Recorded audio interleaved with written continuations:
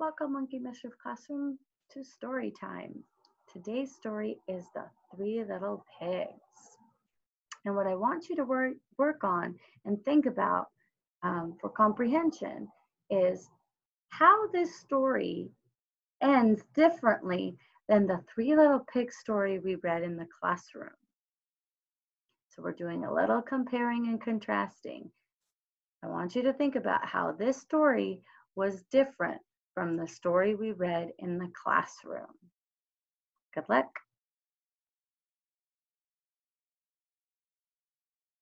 Okay, The Three Little Pigs.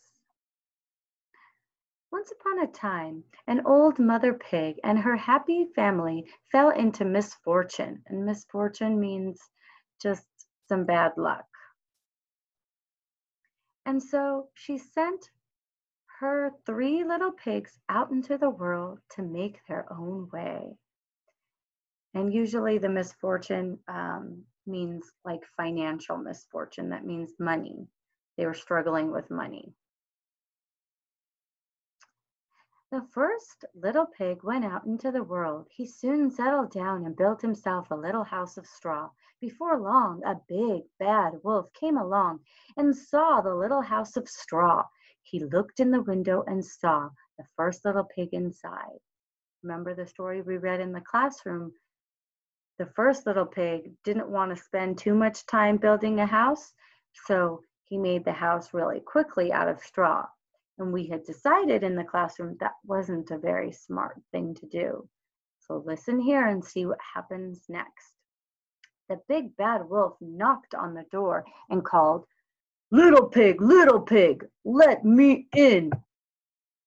The first little pig cried, "Not by the hair on my chinny chin chin." "Then I'll huff and I'll puff and I'll blow your house in," growled the pit wolf. And he huffed and he puffed and he blew the house down. The big bad wolf found the first little pig and he gobbled him up. So this is a little different than the story we read in our classroom. This little pig got gobbled up. And gobbled up means that the pig was eaten by the wolf. The second little pig went out into the world. He soon settled down and built himself a little house of sticks. Before long, the big bad wolf came along and saw the little house of sticks. He looked in the window and saw the second little pig.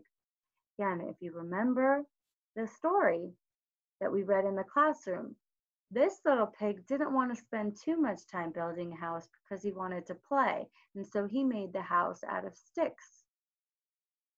Let's see what happens. The big bad wolf knocked on the door and called, little pig, let me in." The second little pig cried, "Not by the hairs on my chinny chin chin." "Then I'll huff and I'll puff and I'll blow your house in," growled the big bad wolf. And he huffed and he puffed and he blew the house down. He found the second little pig and he gobbled him up. Uh-oh. Now the second little pig has been gobbled up. Very different from our story. The third little pig went out into the world. He soon settled down and built himself a little house of bricks. Before long, the big bad wolf came along and saw the little house of bricks. He looked in the window and saw the third little pig inside. The big bad wolf knocked on the door and called, little pig, let me in." The third little pig cried, "Not by the hair on my chinny chin chin." "Then I'll huff and I'll puff and I'll blow your house in," growled the big bad wolf. And he howled and he huffed and he puffed and he huffed and he puffed again, but he could not blow the house down the house of bricks.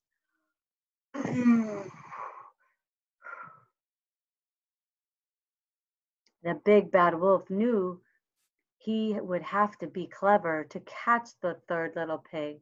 "Little pig," he called, "I know where you could pick the sweetest turnips. Come out and I'll show you." No, thank you, said the pig politely. He knew the wolf was trying to trick him.